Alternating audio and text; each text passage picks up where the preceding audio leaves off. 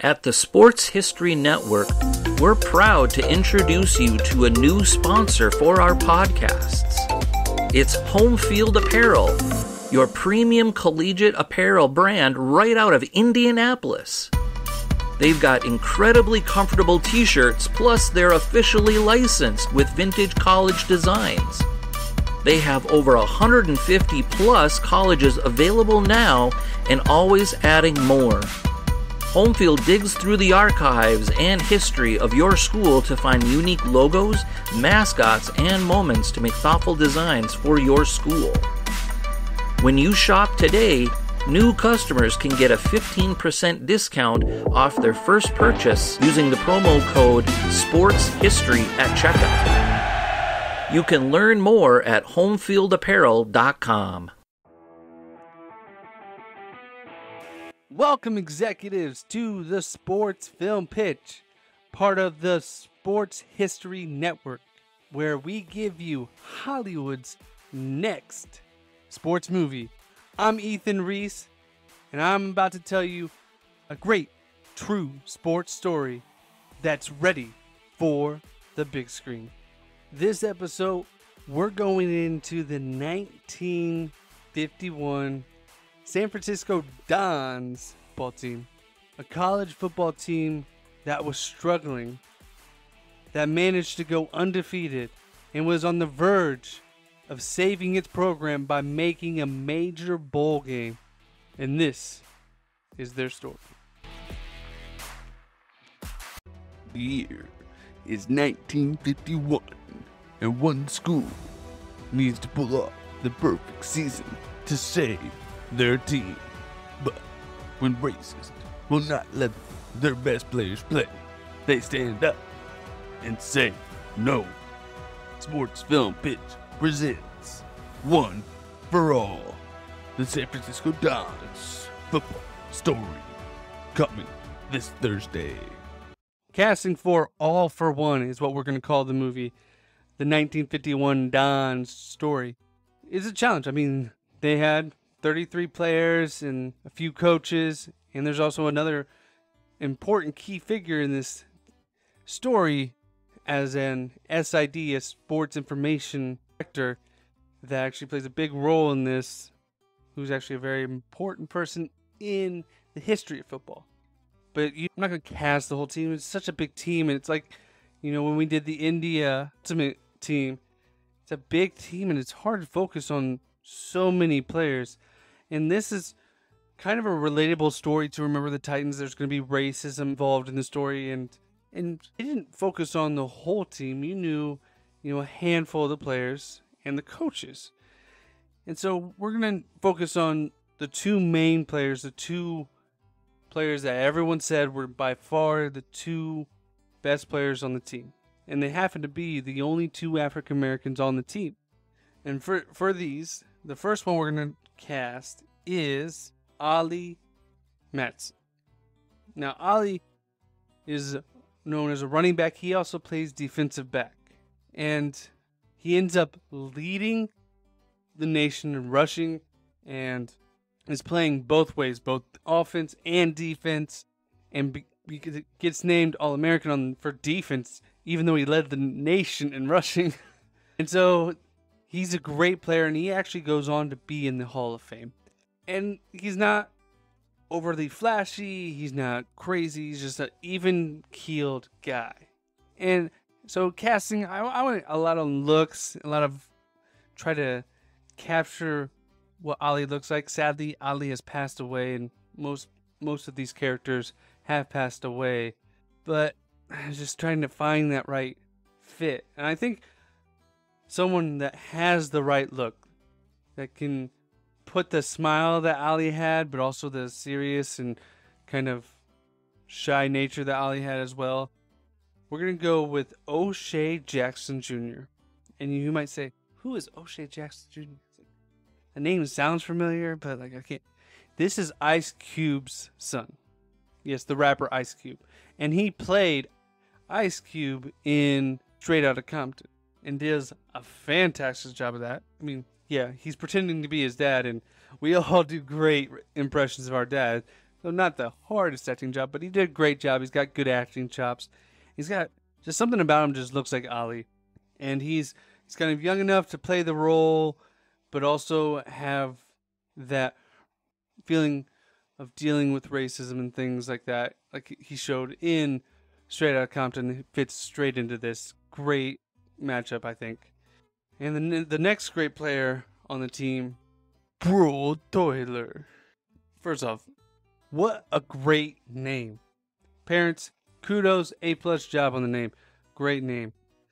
He is a guy that's from Tennessee, so he knows about the racism that's going on in the country. And he comes and he's just so new and fresh to the sport and has to like learn on the fly, but he's so good. The team says he's one of the best players, probably the best player on the whole team, even including Ali, who's an All-American, played two ways. He mainly played defense, Brule did, and he could keep up with Ali no matter what. What made Ali so great is he was always going up against Brule. He had to get around him and figure out ways to get past him because it was a challenge, and they made each other better. Now for casting, another kind of similar guy to Ali, quiet, reserved, shy type guy, but he wasn't much of a smiler, But we're gonna go with John Boyega for this role. Really has that look. He knows how to play in a role where he's gonna have to deal with the racism, and also like learning something new, as he did in the Star Wars franchise. Learning something new. Brule didn't play football before he got to San Francisco, and so it was all new to him once he started at the university, and that's really cool. And so he's played similar roles and can really use those roles to fill in what is going on in this role. Now we get to the coach, the leader of these men that become so close, so tight, that are able to take a stand all together. And that leader is Joe. Joe was a young coach, 34 years old. He had played at Notre Dame, and he had been at the school for 4 years at this time. And he was ascending. He was a coach that was on the move, going up. Very hard, tough note coach. And you need a coach that is able to reach these kids and give a versatile performance. Give a performance that's stoic, very stern, and like a guy that can lead a practice that would make anyone just give up on life. Like football in general, just never come out again. Practice is so hard. It's not crazy to understand why this team was so close with their training camp practices, how hard they were.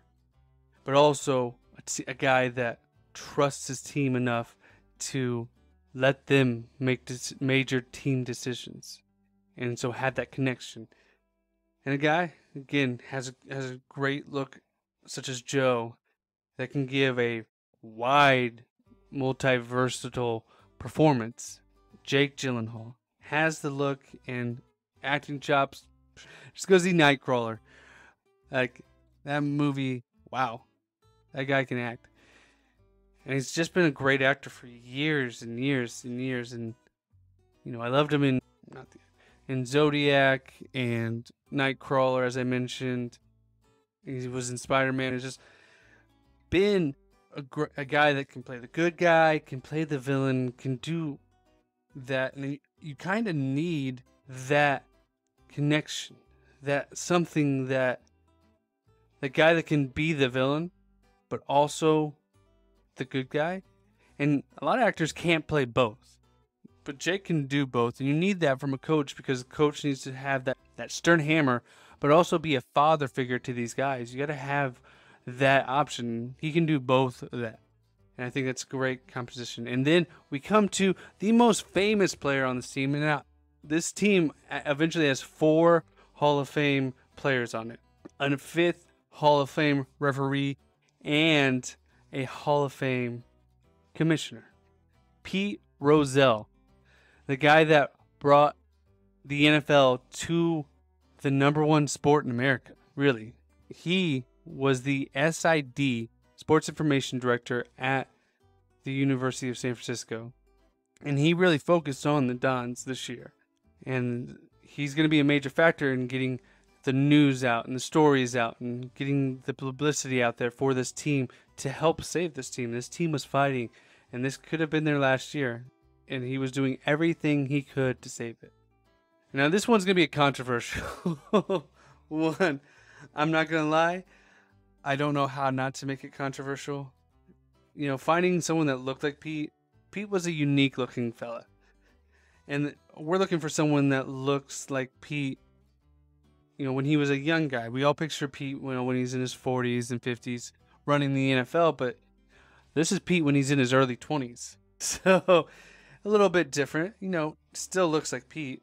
So we need a young guy that, you know, is very charismatic and can sell things and, you know, can get people to smile and enjoy what they're doing. And I think a great person that could do that is, you know, a comedian.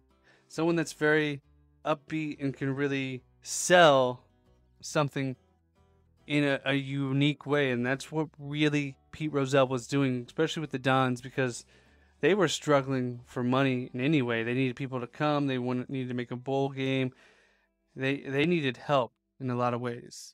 And we're going to cast Bo Burnham. I'm willing to bet a lot of you weren't going to think I was going to say that.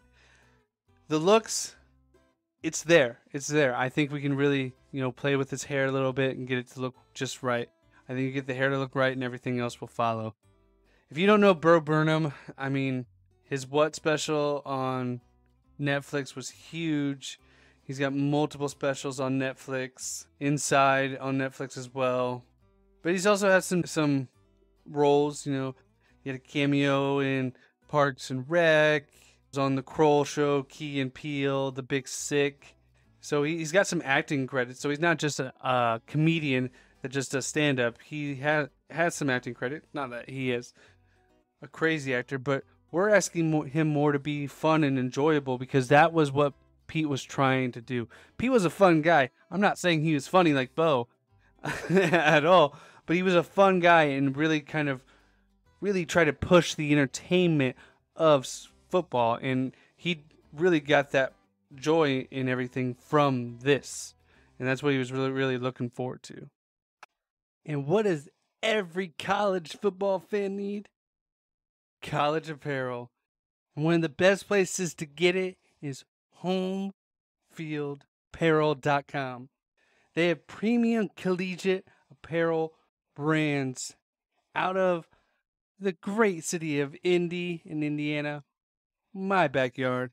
And these shirts are incredible. I got one, of course, from UNC Irvine because I have no affiliation with UNC Irvine at all. But they are the Anteaters, one of the greatest mascots of all time. And I was able to get one where the Anteater is surfing. Where else are you going to get a college apparel like that? They got unique apparel from over 150 different colleges and always adding more. And they focus on thoughtfulness. They want you to look back and get your logo from when you were in school or something that makes you feel proud about repping your school or your state or just a team you love or crazy mascot you love like me. New customers can get 15% off their first order from Homefield with the code SPORTSHISTORY at checkout at homefieldapparel.com. Don't miss out on these great apparels. Trust me, check it out. You can get lost for days just looking at all the different licensed apparel that they have. We're going to begin the movie in 1950, at the end of their season. They have a really good season. They go 7-4, and they really battled hard against some national power teams in Stanford and California. And they're brought in by their administration, letting them know that we have been losing money every year with our football program. So unless things change, 1951 will be our last season. And this is true. They were losing thousands of dollars, which today is even more thousands of dollars with inflation. And they just weren't getting the attendance, weren't getting the love. They were not the biggest school and the biggest football school. They're a small school in general. There was an all-boys Catholic Jesuit school with about 12 to 1,300 students at the school. It's not a very big school, and to be competing across the country playing major football, it cost a lot of money, and they couldn't keep up, and they weren't giving things back. Now, small schools can do great in sports, but they just weren't at the time. And when you think about it, how many of you actually know who the San Francisco Dons are? Currently, they don't have a football program. They do have a basketball program. The most well-known about them is that Bill Russell, and he led them to a national championship back when he played for them. And this was around the time Bill was coming to the basketball program, but he wasn't there yet. And sometimes you can have those programs really help each other. A lot of times programs help the big programs make a lot of money and help the other sports. But sadly, Bill wasn't winning the championship yet. Or that wouldn't come for a few years in 1956. So they were struggling, and they're having this conversation. And then we introduce Pete Rozelle, Bo Burnham. And he takes it upon himself. He wants to save the school. He wants to save the program. He loves football. Obviously, he's not much of a football player himself, but he loves the game and can see it grow. His vision for football is just to make it this massive sport in the country.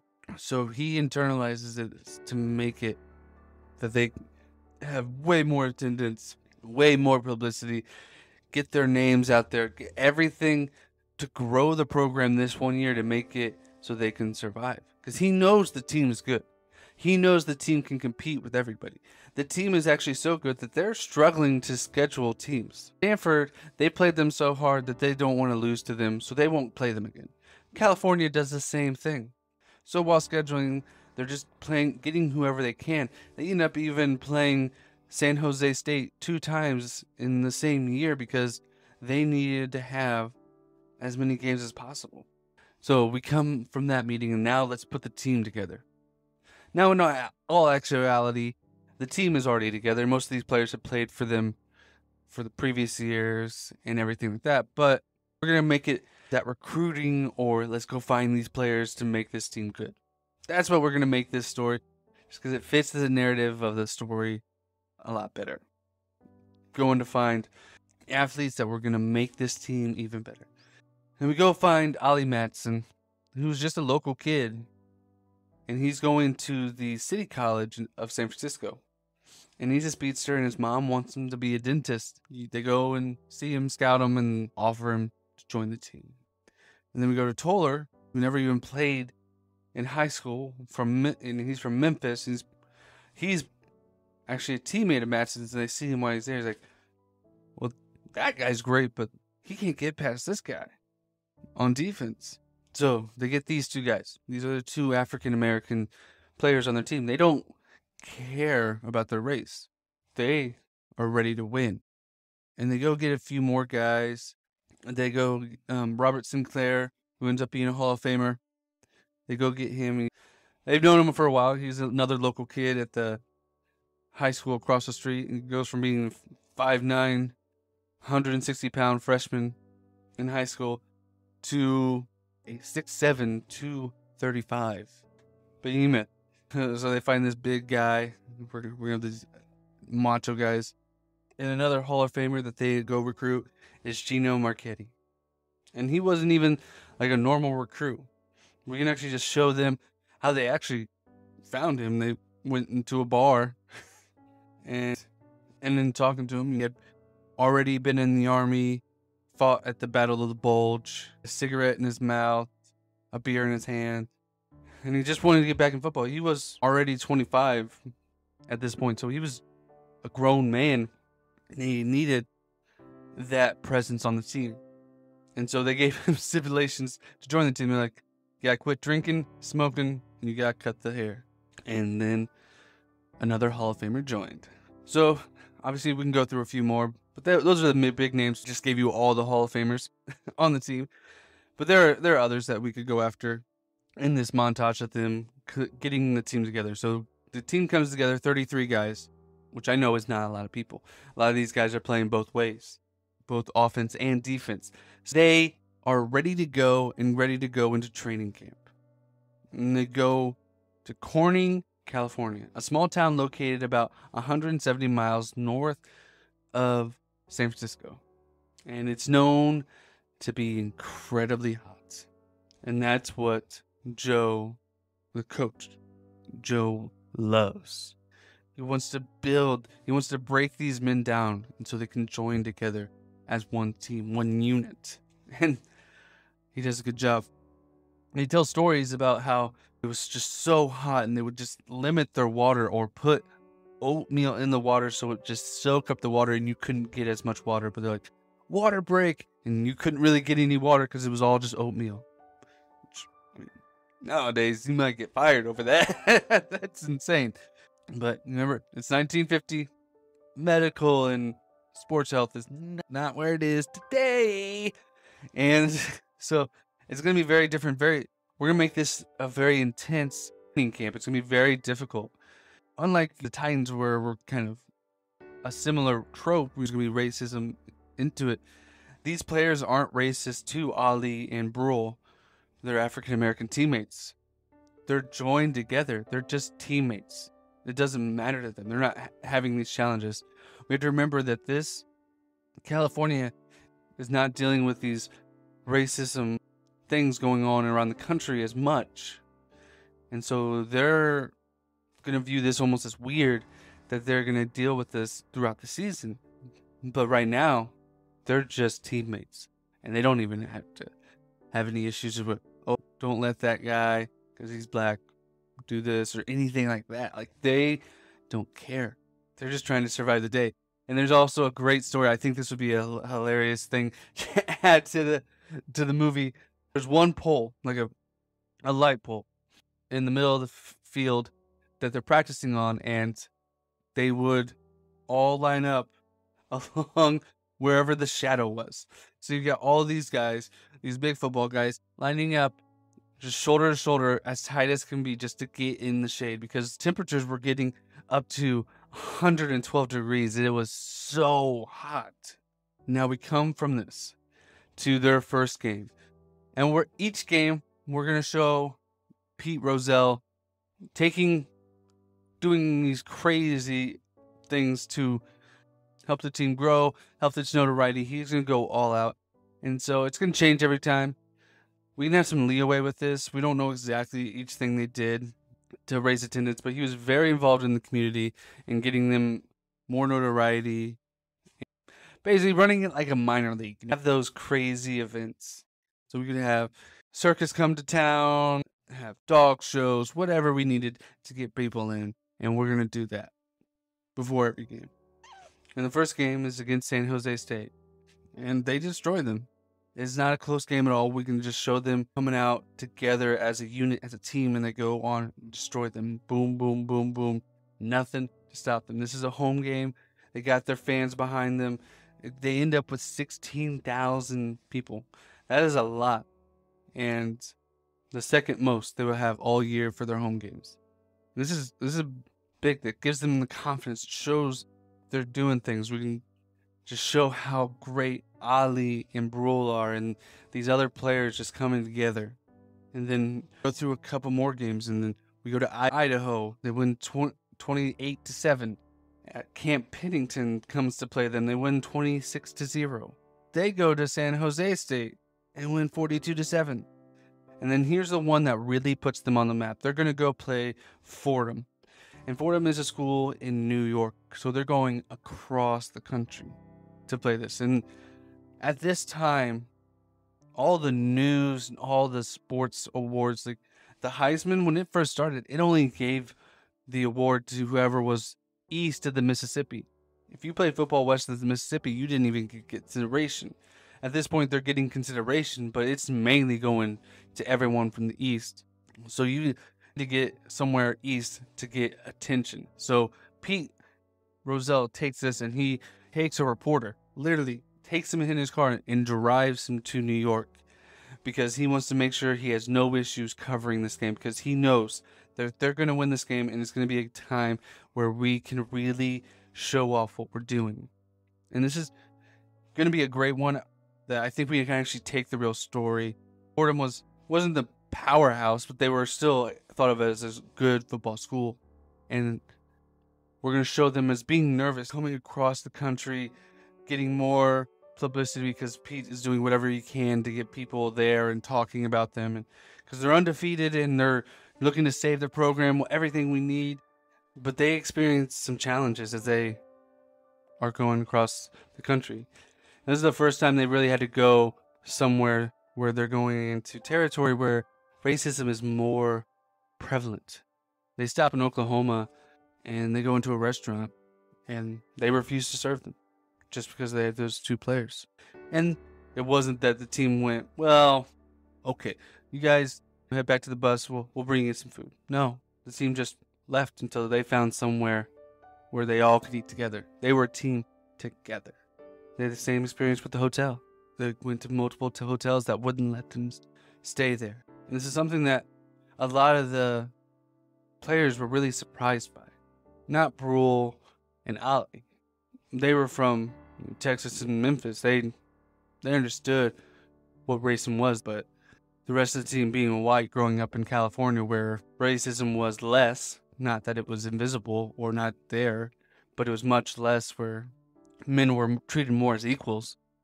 It was a shock for a lot of the team, and they even rallied more together. And then they finally make it to Fordham, where they're ready to play the big game. And then we go to the first kickoff. Ollie Matson's back to receive the kick, and he drops it. And all the Dons, players, and fans, their heart sinks. Like, oh no. We did all this publicity, everything, and this is going to just snowball and be bad and bad and bad. And then Ollie picks up the ball, makes a guy miss, and another one miss, and goes the entire length of the field and scores a touchdown. They end up winning this game, the closest game they have all season, 32-26. But it gives them notoriety, gives them something so people know, oh, this team might be legit. We need to pay attention to this. They end up going back to California, playing San Diego, winning 26-7. Santa Clara is their last home game. It may be their last game ever. So they pull out all the stops. Pete Rozelle does all the crazy things he can do to get people to come to the game. And guess what happens? 32,000 people come to the game. Double of their opener. At this point, they are 6-0. Getting nationally ranked. Having a player that's getting looked at for the Heisman. Ollie is still leading the country in rushing. You know what happens in this huge game? Well, they win 26-7. It's not even a close game. It's gonna be kind of a montage through the season, because these games, first off, it's hard to go through every game and show these challenges that they have in each and every game. So we'll show snippets from each game, but we're just gonna have to go through them pretty quick. They have 2 more games. After the St. Clair game, they go from being ranked 20 in the nation to being 14. They beat Pacific 47-14 and go to 13th in the nation. And they go to Loyola Marymount in California. Going to play them at the Rose Bowl. Now, these are 2 schools. Loyola isn't a national power school, but they're a decent school. And they're playing at the Rose Bowl, which is like Graceland for football. It's just a beautiful way to kind of finish the season. They don't have as many fans, only 15,000 in attendance, which is a great number, but obviously it's not much as they've been having. And they go on and destroy them. And they know if they win this game, they should be going to a bowl game. And they probably have saved their season because they are undefeated, 9-0. And they win the game. They're celebrating. They're having so much fun. They took a train down to this game, so they're taking a train back. They're celebrating. And one fact I left out is they sing this song after every victory. And it's something that we can play throughout their montage. And I think it's important to play it. I don't know where it came from, why they do it. They just said fans started to do it after their first game, and so they started doing it.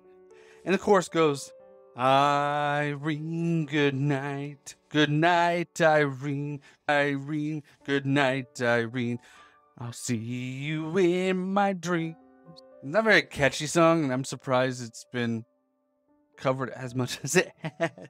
It even got covered by Eric Clapton. Yeah, that happened. Eric Clapton covers this, and he does what he can with it, but it's difficult. But it works in the chant setting, and they're all singing it, breaking out the guitar or ukulele and just singing Goodnight Irene on their 9-hour trip home. And they're so excited because they have done what they thought they needed to do. They went 9-0. They got all the publicity. They're getting fans in the attendance. They're saving their team. But they get off the truck. Coach Joe, Jake Gyllenhaal, gathers them up. And this time there are 3 major bowl games. The Gator, Sugar, and Orange Bowl. When you go to those games, you get money to be able playing in those games for all the publicity, TV, news, everything that goes along with it. And that's what they really need. And that's what a lot of these schools rely on. But they sent them a message. The Orange Bowl advised, you guys can come. We're going to send you the invitation. You guys can play in this game. Only Ali and Brule cannot attend. It's not even that they can't play. They can't even come. No. Coach is standing over them, telling them this, asking what they want to do. When the players stand up, in reality, it's Bill Henneberry, one of the Don's backup quarterbacks. We have them stand up and go, well, tell them to go to hell. If Ali and Brule didn't go, none of us were going to go. And they walked out. And it was the end. Coach didn't question it. This was their team. This was their unit. They were all in it together. And it shows the team being cut from the school. Players have to transfer or just finish out, would honor their scholarships. They're told the school honor their scholarships, but they don't have a football team for them to play on. So they can transfer to another school to play or just finish out their schooling there. And that is the story. Coach Joe ended up in the NFL coaching the Cardinals. Had a reasonable success in the NFL. Was a journeyman coach, pretty much. Not ever winning too much, not ever losing too much, but was always sticking around the game of football. Ali ended up in 1951 leading the country, as we said, in rushing, and actually finished 9th overall in the Heisman voting. Just to give you a rough idea, the guy that ended up winning it, Dick Casimir, 861 yards that year. Ali had 1,500 yards. So, Dick was from Princeton, East Coast. The top 3 players were all from the East Coast in voting. And only one other player was from the West Coast. So you can see that bias, but there was other biases as well, obviously. The Dons still to this day do not have a football program. They still have basketball and other sports. Obviously, as I said earlier, Bill Russell, a few years after this, led them to a national championship and put them on the map. If maybe he had done that a few years earlier, why couldn't you have been there earlier, Bill? It could have saved the football program, and they could have been a national powerhouse today. This is when teams were really building their rep to be national powerhouse. Sadly, it didn't happen, and I don't disagree with what the team did. You got to stay together. And remember, it was a quiet protest. It made the news that they wouldn't do this in the area, but it wasn't a major protest. It wasn't in the news. They weren't protesting like Rosa Parks did in 1955. But this was even before Rosa. It just shows you this was the start of something. I'm not saying they started the whole movement, but it shows that standing up for what was right was becoming more prevalent and something that we all need to do today. 8 members of this team ended up playing in the NFL. 5 of them appeared in at least one Pro Bowl. And, of course, they had Madsen, Sinclair, and Geno as Hall of Famers. And another Stafford was a senior ballot Hall of Famer. And they had 2 other Hall of Famers. Brule, unfortunately, was hurt in an all-star game against the Cowboys. Back then, they used to have the college all-stars play an NFL team, and he got injured. He injured his leg in that game and wasn't able to ever play. He did get drafted, but wasn't able to make a return to the field.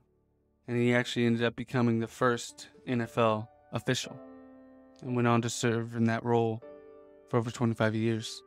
Pete Rozelle went on to become the NFL commissioner, as you probably know him. And of course, a Hall of Famer himself for that. And that is the story. Thank you for listening to the Sports Film Pitch. If you like the show, share it with a friend. And the more we grow, the more great stories we can bring you. If you know a great sports story that hasn't been made into a movie or hasn't got its just dues, you can let us know at the Sports Film Pitch on Facebook, Twitter, Instagram, or on sportsfilmpitch.com. Please subscribe to wherever you listen to. You can go to the website and find where all the apps we are. And if we're not on your app, let us know. We're a believer in giving back, and we're going to donate a portion of any money we generate from this podcast to a sports charity. If you have a sports charity that you are involved in and you love to be a part of, let us know. Right now, we're going to be donating to the Special Olympics, which is an organization I have been a part of basically my entire life, and I love to be a part of, and I love their mission. So again, let us know. Talk to us. We want to be involved. We want you to help. If there's a casting you like, if there is a story out there, if there's a charity out there, let us know everything. And thank you for listening. And we'll see you again on the next episode.